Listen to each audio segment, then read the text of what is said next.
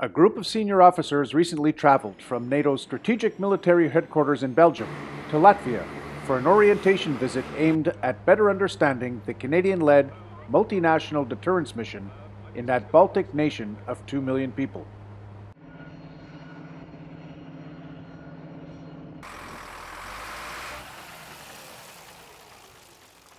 Engagements like this provide our leadership first-hand appreciation of the work that has been done so far in the path to future progress.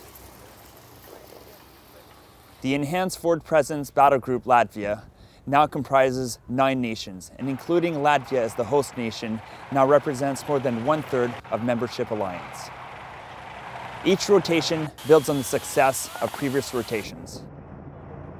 Now that we have completed the integrated capstone exercise, we are more than ever ready to accomplish our mission. It was a great privilege to meet the men and women of the battle group.